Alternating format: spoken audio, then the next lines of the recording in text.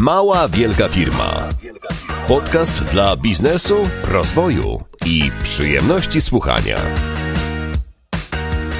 Dzisiaj mam aż 6 gości. Są nimi trener mentalny sportowców, prawnik, współtwórca dużej firmy IT, psycholog, konsultant biznesowy oraz programista. Co mają ze sobą wspólnego?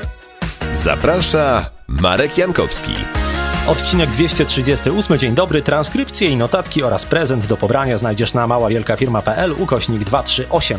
Zanim zaczniemy, chcę podziękować za wiele pozytywnych komentarzy po poprzednim odcinku. Była to rozmowa z Tomim Z, który rzucił karierę w banku w Kanadzie, żeby tworzyć muzykę. Dostałem sporo maili, wiadomości na YouTubie, Facebooku, Twitterze. Jeżeli jeszcze nie słuchałeś tej rozmowy, to jest na maławielkafirma.pl/237. W tym tygodniu odcinek, który też jest nietypowy, bo jeszcze nigdy nie miałem aż 6 gości naraz, ale po kolei. 2 tygodnie temu byłem w Warszawie na spotkaniu z okazji Międzynarodowego Dnia Podcastów. Pojawiło się tam wielu słuchaczy Małej Wielkiej Firmy. Dziękuję wszystkim, którzy się pofatygowali, bo to była duża radość zobaczyć się z wami. Było też oczywiście wielu podcasterów, w tym absolwenci mojego kursu PodcastPro. A ponieważ w dniu premiery tego odcinka Małej Wielkiej Firmy, czyli 15 października 2018, startuje nowa edycja PodcastPro, pomyślałem, że warto porozmawiać z ludźmi, którzy po tym kursie zaczęli nagrywać własne podcasty. Chciałem się dowiedzieć, co sprawiało im trudności na starcie. Byłem ciekawy, z jakimi reakcjami się zetknęli, gdy opublikowali swoje pierwsze odcinki. Zapytałem też o plusy i minusy kursu PodcastPro. Jeżeli chodzi ci po głowie nagrywanie własnego podcastu, mam nadzieję, że te informacje okażą się przydatne.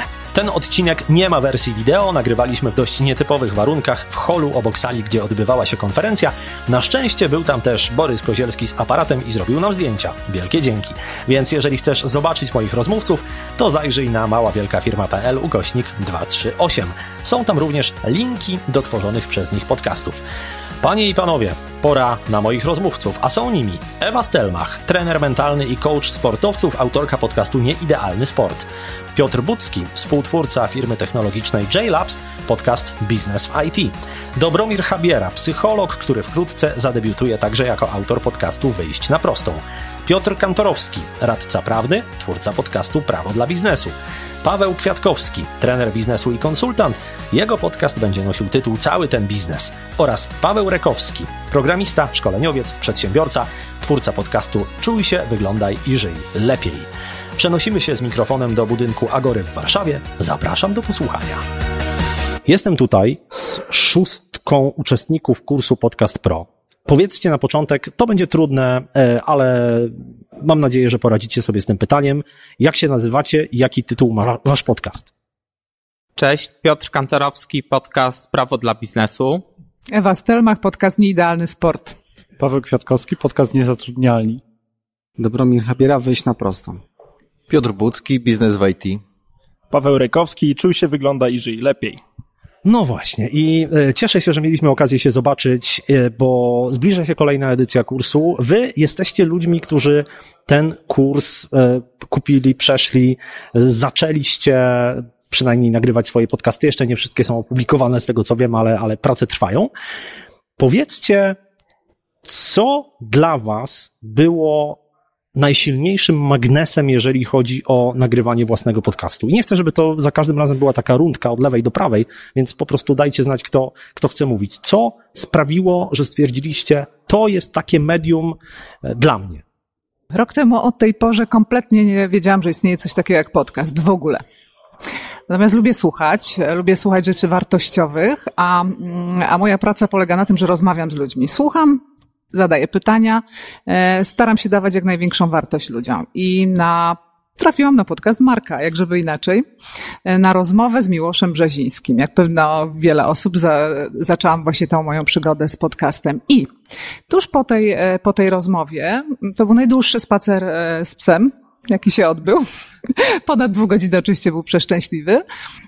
Pomyślałam sobie, że kurczę, taki Miłosz, którego gdzieś tam czytam jego książki, słucham go, tak fajnie dotarł do takiej osoby jak ja przez przypadek zupełnie, to ja mogłabym do tych moich sportowców dotrzeć właśnie w taki sposób. Sportowcy to jest taka grupa, która jeździ. Mnóstwo czasu spędza w pociągach, w autobusach, przemieszczają się na treningi, na zawody i oni nie są w stanie przyjść na warsztaty, na szkolenia.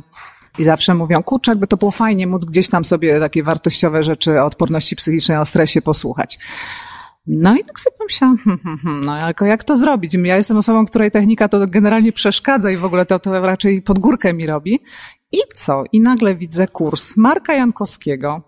No to ja byłam chyba drugą osobą, która tam, ja po prostu z budzikiem tam praktycznie czekałam, aż on się uruchomi, ale ponieważ, tak jak mówię, no technika a internet to już w ogóle to jest coś strasznego, więc ja poszłam na całość i po prostu pracowałam z Markiem indywidualnie, te wszystkie filmiki obejrzałam, robiłam ćwiczenia, umawiałam się na sesję i ja wiedziałam, że ja robię to po to, żeby ten podcast po prostu zaistniał.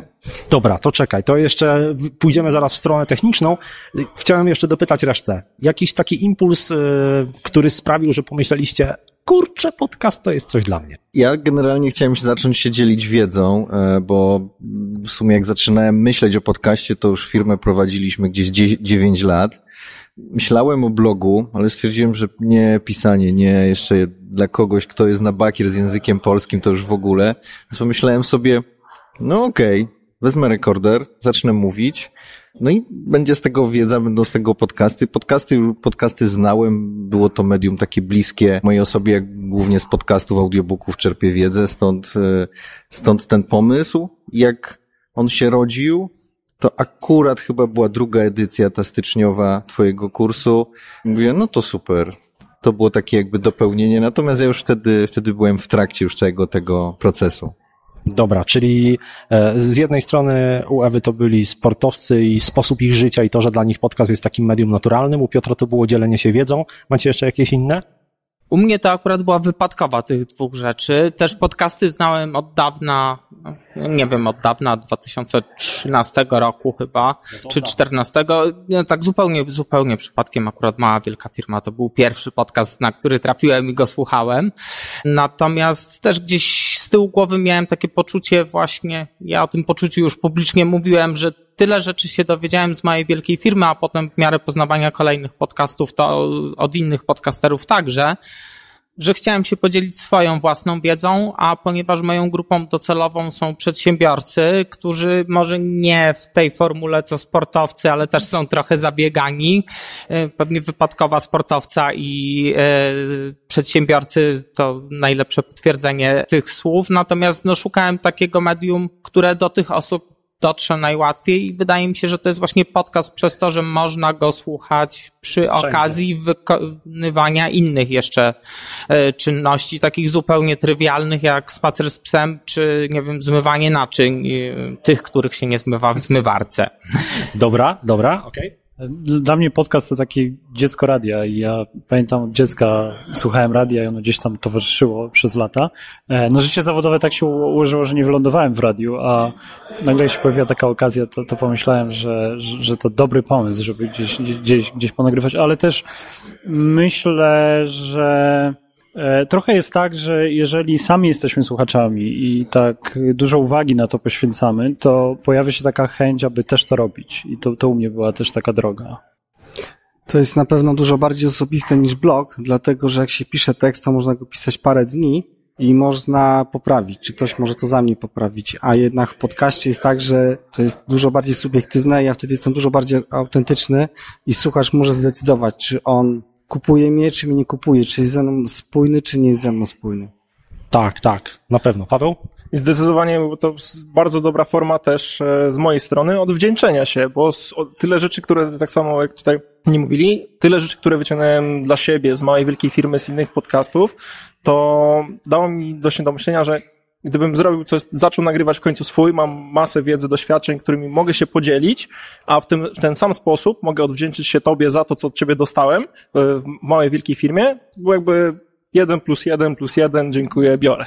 Dzięki wielkie. Strasznie mi się podoba to, co mówicie, że w wielu przypadkach to była taka forma odwdzięczenia się za to, co sami dostaliście jako słuchacze, dlatego że to jest super motywacja, myślę. To znaczy to, że my nie robimy tego podcastu zawsze po to, żeby, promować się, zarabiać pieniądze i tak dalej. To jeżeli się pojawi, czemu nie? Nic się nie pogniewa.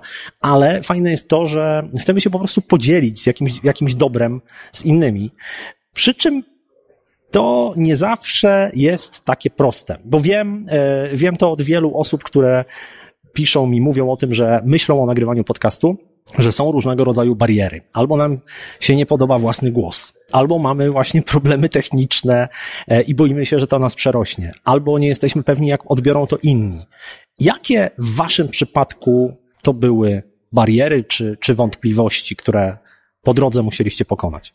U mnie to było tak, że na początku myślałem, że to jest bardzo skomplikowane, nie wiadomo jak się za to zabrać, też gdzieś słuchając niektórych podcastów, czy czytając blogi, które opisywały jak zacząć nagrywać, to tam była cała masa rzeczy od sprzętu, od całej tej magii. W twoim kursie ty to obierasz właściwie z tej całej otoczki i pokazujesz, że właściwie się da i zrobić. I teraz ja nagrałem 2 odcinki swojego podcastu, kolejne czekają w kolejce z tego względu, bo teraz jakby moim problemem obecnie jest to, że ja zaczynam nagrywać w szafie, zgodnie również z zaradą. Świetne, polecam, naprawdę to działa. Jednak kiedy pojawia się małe dziecko przy tej szafie, jednak to już nie jest takie proste. Także jakby to jest u mnie teraz powód szukania miejsca, gdzie ten podcast mogę nagrać, żeby to miało ręce i nogi. Jednak te wszystkie bariery sprzętowo-techniczno-organizacyjne jakby rozbiłeś właściwie w ramach tego kursu PodcastPro i poszło. Pierwsze 2 odcinki są, następne na pewno się pojawią. Dobra. To, co jest ważne, to na pewno technicznie to rozebrałeś, ale też jest ważne, że tam masz bardzo tą sferę mentalną opisaną. Po pierwsze, po co? Podcast to jest nie ekshibicjonizm, że ja o czymś dużo mówił, tylko to ma być na tyle merytoryczne, że ktoś tego chce, bo to jest wartość dodana, którą komuś daje, chce za to albo nie uznanie, zrozumienie, czy jakiś feedback, że to działa. Super, dzięki. Bariery te techniczne właśnie, ale właśnie kurs jest zrobiony tak, ja czasami mówię idioten test, nie? Tak trochę kopiuj wklej jak dla mnie, czyli ja po prostu patrzę i kopiuję pewne zachowanie, które ty tam pokazałeś, ale taka inna rzecz jest ważna. W tym kursie jest pomoc na dłoń. Bo ja się nauczyłam montażu, nauczyłam się wkładania dżingli, tych wszystkich innych rzeczy, natomiast to zajmuje mnóstwo czasu. Nie jestem w tym fachowcem i nie chcę być, bo uważam, że jestem fachowcem w innej dziedzinie, ale dostałam również od ciebie namiar na cudownego człowieka. Tą drogą pozdrawiam cię, Marcin Hinz.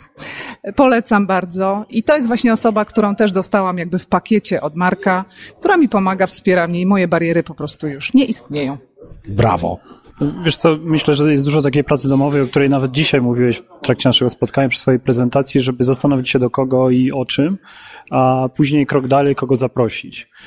W moim przypadku start z podcastem zajął kilka miesięcy i myślę, że to był taki czas takiego swobodnego myślenia o czym, jak się odezwać i osoby, które zapraszam, pytają o to, o czym będzie, czyli w jakim towarzystwie pojawi się mój głos, po co to robisz. I to jest coś, o czym wspominasz na kursie, ale to rzeczywiście trzeba na spokojnie z kartką, z ołówkiem być może sobie posiedzieć i być przygotowanym na takie pytania. No samemu sobie odpowiedzieć, że to też taka dość przyjemna droga, nie? Nawet jak trwa tygodniami. Tak, ja bardzo się cieszę, kiedy ktoś zaczyna kurs i od razu zaczyna nagrywać i tak dalej, ale z drugiej strony też wiem, jak ja mam czasem, że kupuję jakiś kurs nie dlatego, żeby go robić już teraz. Ja wiem, że on mi się przyda, ja sobie go na spokojnie przerabiam i w momencie, kiedy jestem gotowy na to, żeby to wdrożyć, to już mam tę wiedzę i mam do czego sięgnąć. Dlatego też dostęp do kursu jest bezterminowy właśnie po to, żeby każdy mógł sobie zacząć i wrócić do niego wtedy, kiedy mu wygodnie. Okej? Okej, chociaż ja akurat przerobiłem kurs, tylko oczywiście w formie najbardziej strawnej dla każdej osoby, która słucha podcastów, czyli w formie MP3. To chyba w ciągu, nie wiem ile on trwał, ale to była droga z Rzeszowa do Ustrzyk Dolnych i z powrotem tego dnia, kiedy był odpalony dostęp lub dnia następnego, dobra, to już chwilę czasu temu. Wiem, że to był pierwszy wolny moment, kiedy mogłem to zrobić i kurs miałem przerobiony szybko.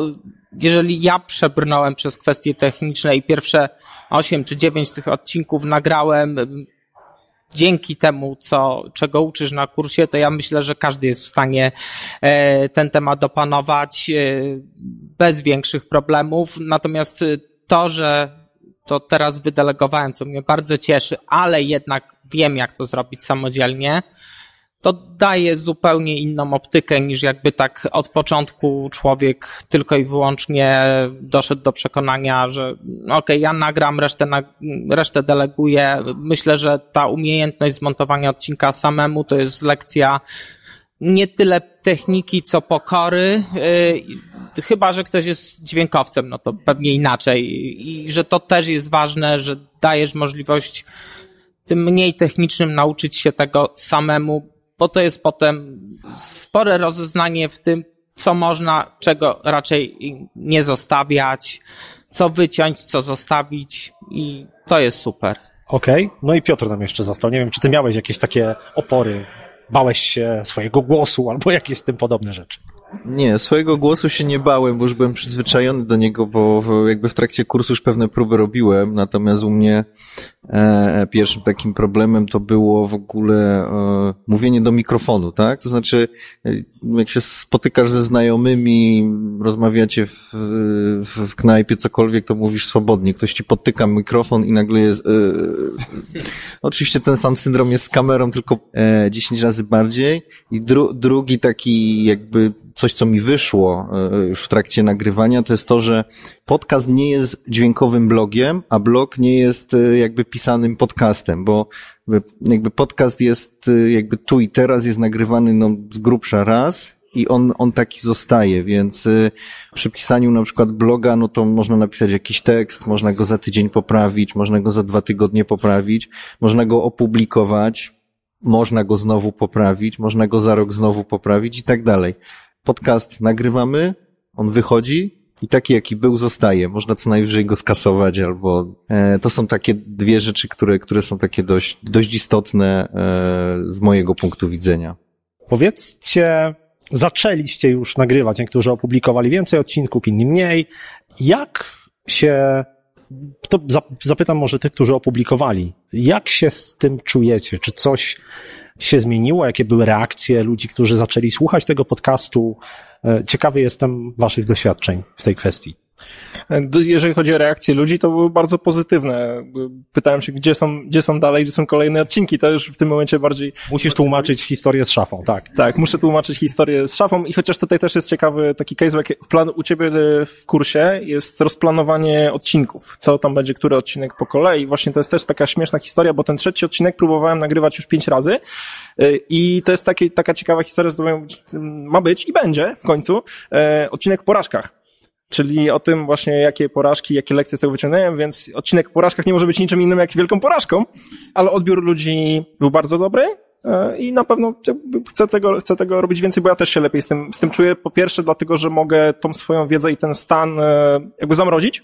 W danym momencie to jest to, co Piotr mówił, że nagrywasz raz, jest nagrany tu i teraz i to jest super, bo wtedy dany stan można zamrozić, zapisać, odstawić na półkę i jest jakby to nie zniknie.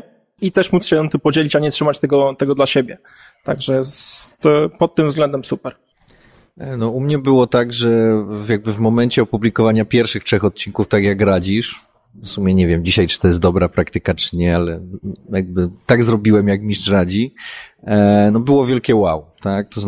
To znaczy, o, Piotr mówił o tym pół roku, przymierzał się i tak dalej, i wreszcie wyszło, no bo u mnie to zajęło jakby od takiej koncepcji, która padła powiedzmy w listopadzie, dobra, będę nagrywał, do premiery 4 kwietnia, jak dobrze pamiętam, no to jest tak prawie pół roku, nie? I to było takie pierwsze wow. Teraz jakby wszyscy przeszli nad tym do porządku dziennego. Natomiast jakby u nas w firmie jest tak, no nasz szef nagrywa podcasty, albo przychodzi dziewczyna z rekrutacji i mówi, wiesz, no miałem kandydata na rozmowie, on słucha twoich podcastów, prosił, żeby cię pozdrowić i tak dalej, więc jakby to wraca takimi różnymi kanałami, których bym się wcześniej nie spodziewał, których wcześniej nie planowałem. Pojawiły mi się też takie grupy jakby słuchaczy, których jakby nie byłem świadom, że ich to będzie interesować.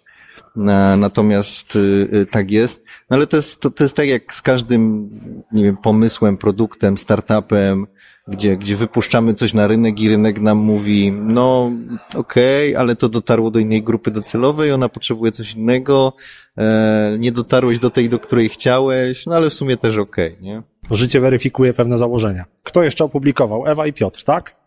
Tak, ja mam 11 opublikowanych odcinków i to, co mnie zadziwiło, no, ja założyłam, że to będzie do sportowców i ludzi ze świata sportu, Natomiast coraz częściej pojawiają się zupełnie inne osoby i to takie, które mówią nawet, wiesz co, ja to tak niekoniecznie się interesuję sportem, natomiast mój podcast to nie są wywiady, jak to jest zdobyć medal, czy jak to jest w ogóle zostać wielkim mistrzem, tylko to jest podcast odporności psychicznej i się okazuje, że ludzie, którzy kompletnie rzeczywiście nie są związani ze sportem, znajdują tam wartość dla siebie i no właśnie, gdzieś się okazuje, że zgłaszają się, słuchaj, a to ja znam taką osobę, wiesz, on w ogóle nie jest sportowcem, ale tak sobie amatorsko trenuje, może pogadaj z nim, bo on tam takie ma fajne doświadczenia, więc to jest coś, czego ja jakby nie zakładałam, że się może zdarzyć, a zdarza się, więc fajne. Okej, czyli jakieś nowe kontakty ciekawe, dobrze. I Piotr? Jeżeli o mnie chodzi, to w ogóle pierwszy feedback, ja się akurat za bardzo nie chwaliłem, że będę nagrywał. No, kilka osób wiedziało, ale to tak środowisko ograniczające się może do 4 osób. W ogóle z odpaleniem podcastu to wyszło troszkę tak, że się uczyłem Spreakera i w pewnym momencie niechcący opublikowałem pierwszy odcinek na Facebooku.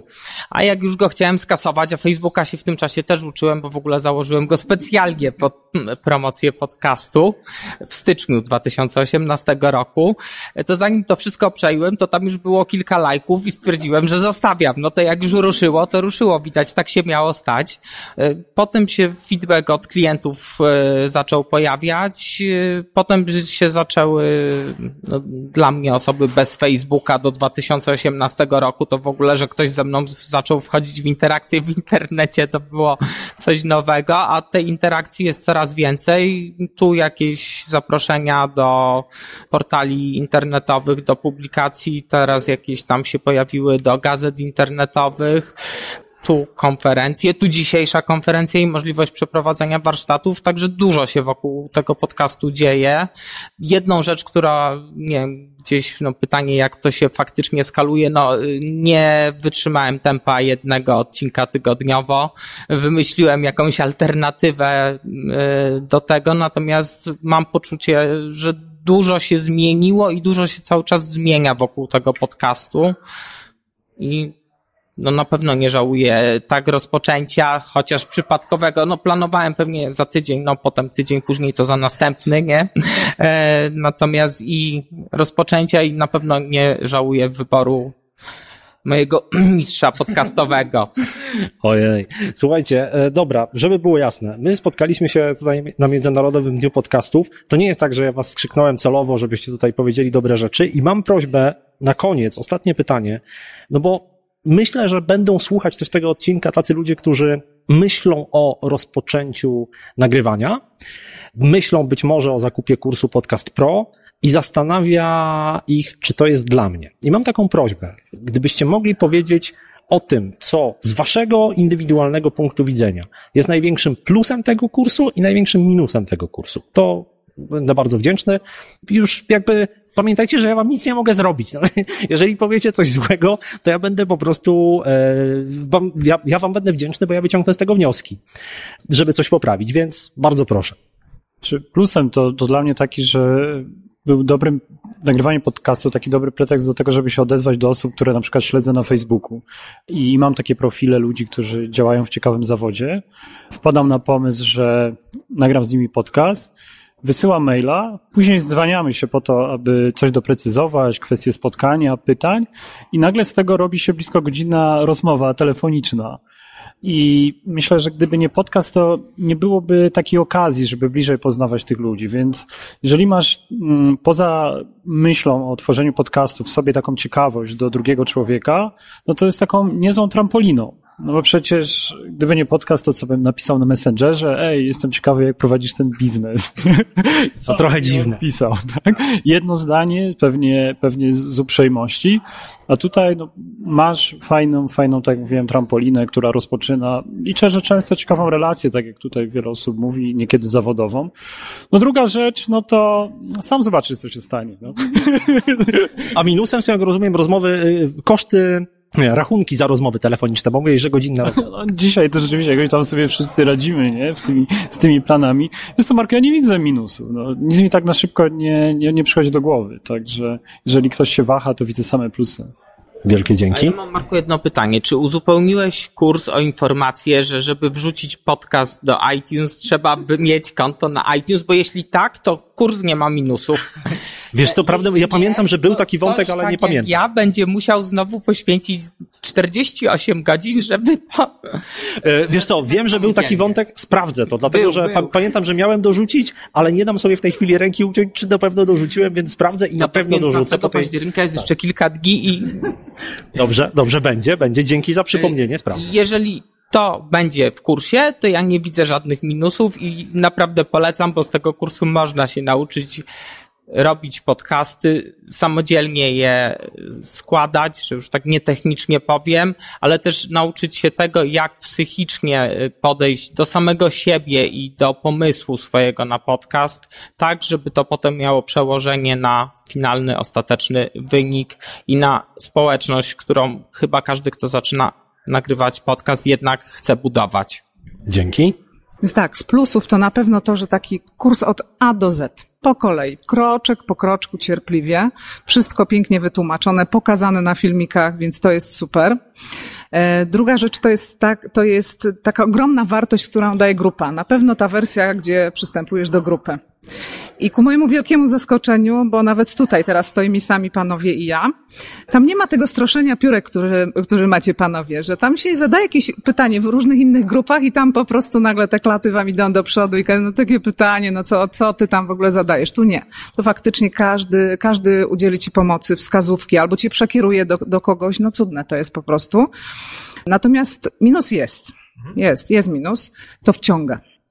Naprawdę, jak już po prostu zabierzesz się za te podcasty, to no, nie masz czasu, a masz go jeszcze mniej po prostu. I chce się nagrywać, chce się wyszukiwać. Gdzieś tam wypatruje się tych gości, z którymi chcesz porozmawiać i robić to po prostu. Dzięki. Ja bym może jeszcze nawiązał do tego tematu o gościach, bo to mam nadzieję, że żaden z moich gości tego nie będzie słuchał, ale to jest takie też trochę może w pewnym sensie samolubne, tak, że mam atencję na przykład gościa przez 1,5 godziny i zadaję mu pytania, jakie chcę, tak, i część z tych pytań jest na przykład o to, co ja bym się chciał dowiedzieć, ale domyślam się też, że osoby podobne do mnie, które wciągają jakąś wiedzę z mojego podcastu, też się chcą tego dowiedzieć, więc to jest jakby taki duży plus podcastingu jako takiego. Jeśli chodzi o kurs, to dla mnie super rzeczą były webinary. To znaczy ja już byłem w trakcie tego całego procesu i też polecam, że jeśli ktoś jakby kupi ten kurs, żeby właśnie tak jak mówisz, zacząć już nagrywać, bo wtedy na tych webinarach można wprost pytania zadać, tak? Ja miałem na przykład taki problem, że wydawało mi się, że żeby zacząć podcastować, potrzebny jest strona internetowa, tak zwany CMS. No i się okazało, że nie jest ci potrzebny, bo na sam początek ci to Spreaker załatwi.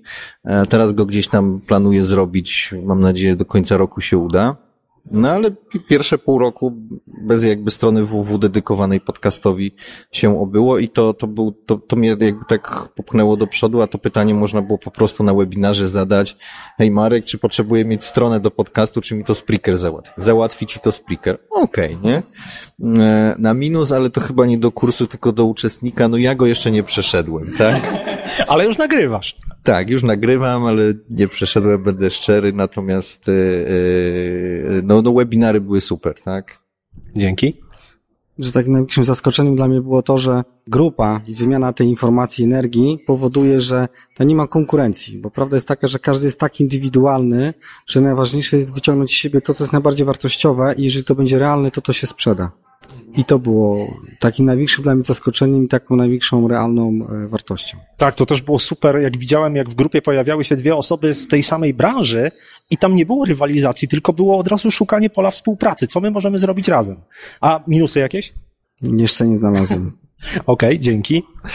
Co do plusów, to przede wszystkim świetnie przygotowany kurs od A do Z, czyli wszystkie materiały, grupa na Facebooku, też organizacja w ogóle tej grupy, bo z reguły to jest tak, że to jest takie grupy na Facebooku, to jest jeden wielki bałagan, nie wiadomo co, po co, dlaczego.